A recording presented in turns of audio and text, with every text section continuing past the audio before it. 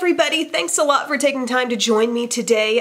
This is going to be a little two-in-one holiday related video on a couple of different cheek palettes. They're both from Clinique. One's a little smaller, one's a little bigger. I wanted to chat a little bit about these since they've kind of been the latest thing I've been playing with. They are actually both $29.50. I got the All Aglow palette from Ulta and I got the Get Cheeky palette from Sephora. I'm going to actually be incorporating both of these into a demo today and show some pictures so you can kind of see what I'm talking about overall. But let's chat about the All Aglow palette first. This has a mirror on the inside and 4 really large pans of product here. One says Mattify, one says Shimmer and Glow, one says Blush and Brighten, and one says Get Bronzed. And it really appealed to me because I thought, okay, here's a little 4-in-1 face palette, you know, all the powder steps one might need. But how do these actually perform and is it worth getting? Well, it seems to me, given the descriptions on the back of the box, all of these products seem to be certain formulas that are coming from their actual line. For example, the Mattify powder is described as the Stay Matte Sheer Pressed Powder Oil-Free. The Shimmer and Glow is the Uplighting Illuminating powder. I'm just sharing this in case anyone's familiar with these particular products. Blush and Brighten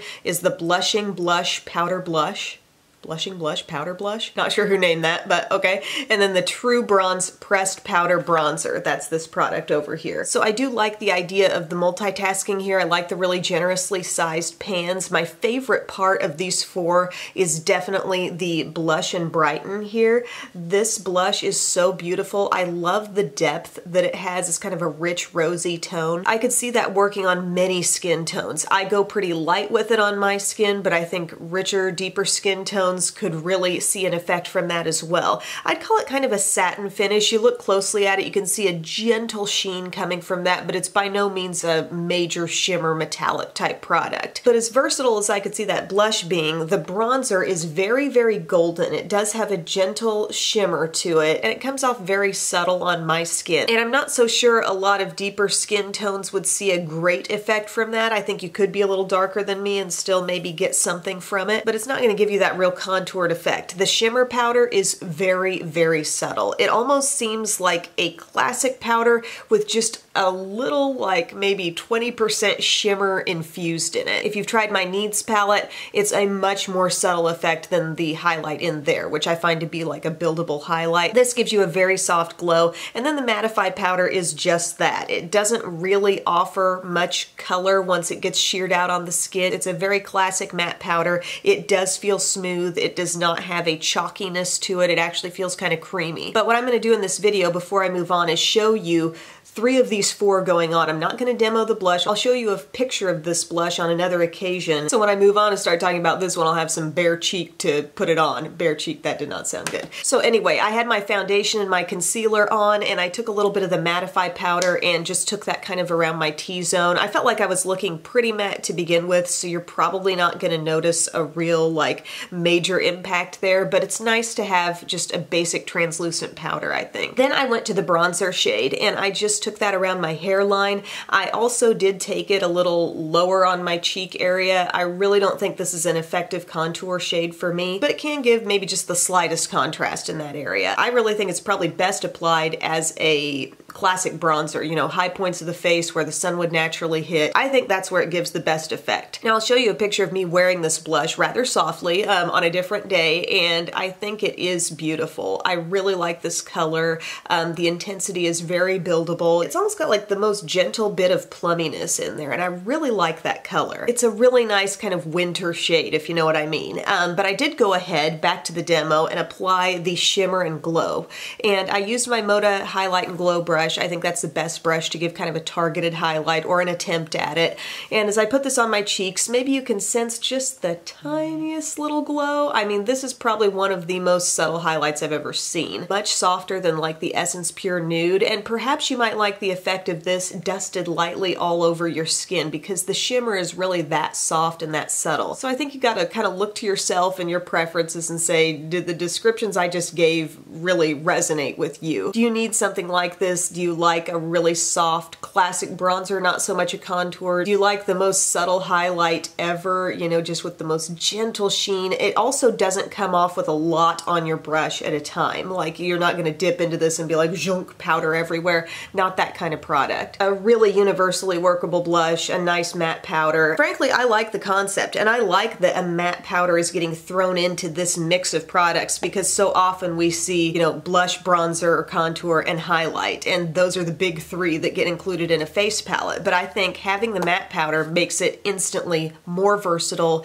and more practical to just take this on the go. So that's why I was really interested to try that, and I wanted to pass along my thoughts. But I also want to talk about this guy. This is the Get Cheeky palette. So I got this from Sephora. Actually, at my first opportunity to get this, I skipped over it. Like, I saw it on there, I thought, okay, some of these shades look like they could be a little faint. Maybe they won't really show up so much on my skin. And then I saw Temptalia speak highly of it, and I realized, wow, they are actually giving you 3 blushes from their regular line in here. It is a good buy. So why don't I go ahead and give it a try? So this is the little box that comes in. Again, just like the other palette, it is $29.50. And these pretty blushes here that look like flowers, these are their Cheek Pop blushes. These are sold individually. I have several of them.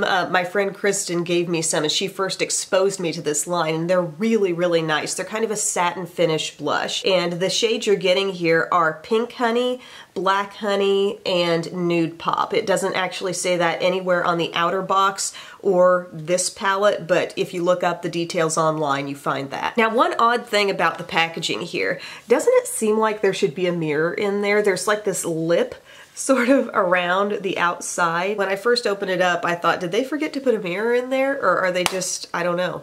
If you have one of these, did you get a mirror? Or is yours also mirrorless? I don't know. But I really like the texture of these blushes. They are soft. They have a real nice smoothness to them. When I say they're satin finish, I'm speaking of the most gentle sheen possible that a product could have. I really see them suiting different skin types, skin textures. If you're not a fan of shimmery blushes because you feel like it brings out pores or uneven texture on your skin, I don't think you'd have a problem with this. It's just a very skin-like appearance, if you know what I mean. It doesn't look like something really different on your skin. It's just a natural kind of blushed look. My issue here is that the Nude Pop, I mean, I know they did name it Nude Pop. They warned us, it's nude. It doesn't really show up as anything on my cheeks when applied as a blush. It is a super duper soft shade. I've got it right there on that middle finger. Like, you can hardly see it. What I get from it is, again, that most subtle sheen. And I've practically used this like an Hourglass ambient lighting powder, something you just might gently graze over the skin as like a finishing touch all over. That's pretty much the only way I can see getting use out of that shade, because it does not operate like a blush. Now, these other two definitely do. Granted, this one's going to be more subtle, this Pink Honey shade, but I am wearing that today. I'll show it going on. You don't have to scrub your brush on the product by any means, but you pick some up, just gently swirl it on the cheeks, and you get this very, you know, soft, innocent, sweet blush look. Black Honey would be my favorite in here. It's deeper, it's a little plummy, a little like rosy depth to this with a little almost brownish neutral thrown in, and I did add that to my look today, and I think it's just gorgeous. Like, that would be a nice one to just have as a single, frankly. And then I lightly took that Nude Pop, like I said, and I dusted that all over my skin, because that's really the only way I can see getting use out of that color. Trouble is someone with a deeper skin tone gonna see this as worthwhile when only one of the 3 shades is probably gonna operate like a blush on them. So this is something to think about. Where do you stand where your skin tone is? Are you about like me? You're probably gonna see 2 out of 3 being good. If you're even more fair than me, you might see something from this on your cheeks, the Nude Pop. I'm not sure. So I think that all needs to be taken into consideration for your personal needs and how effective this is going to be for you, but I do like the feel of these blushes. I think it's a really excellent formula. They have the same feel and nice soft texture as my other individual blushes that I have, so it's not like there was a big quality change once they put them into a palette. And another interesting thing is, as you put your brush in these products, it doesn't kick up a bunch of powder. You're never going to notice that with this formula, which I kind of like. Again, I think it's a little strange that there's not a mirror glitter in there because it almost looks like there should be, but that is the Get Cheeky palette. It's a palette that I really like the quality of. I think these are nice products, but I think the shades are what's going to be the make or break it point for a lot of people who are considering buying it. And it does cause me to think about these little blush trios from Milani, especially the one that is a bit more pinky, the Flowers of Love collection. They also have the Floral Fantasy, which is kind of a neutral blush collection, I feel. Peachy to deeper kind of terracotta neutral. The darkest shade in the Milani is not as rich and deep as the one in the Clinique palette, but they do both have that kind of soft pink and then also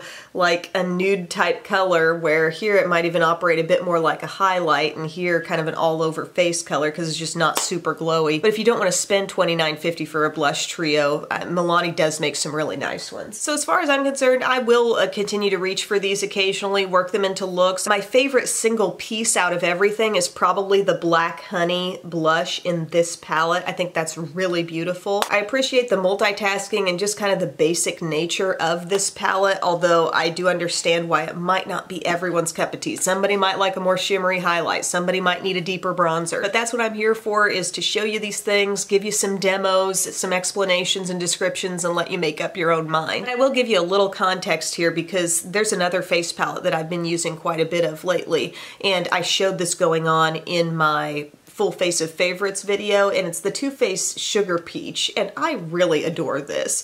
I think this is a beautiful palette. I like the borderline bronzy look that this peach honey shade gives me. I think the blushes are pretty. That highlight is fun, wet or dry. I've been using it on the eyes. Gosh, it has a strong scent. I can tell I'm feeling better now. I'm smelling stuff stronger. If I had to choose between this or either of these, I would go for this one. But I'd love to hear your opinions in the comments section, so let me know what you've tried. What other face palettes are you interested in? I have gotten a lot of kind of combo palettes and some of the different eye palettes that have come out. I'm wearing the Bare Minerals Aurora Lights, by the way, on my eyes right now. You can expect a review on that soon, but as far as face palettes go, I want to know what you're interested in. I have heard a lot of feedback for people wanting to know more about the Hourglass face palette. I know that is kind of pricey, but gosh, this is such a fun time of year for me as far as reviews go. So thank you for taking time to watch, everyone, and I will see you again soon. Bye.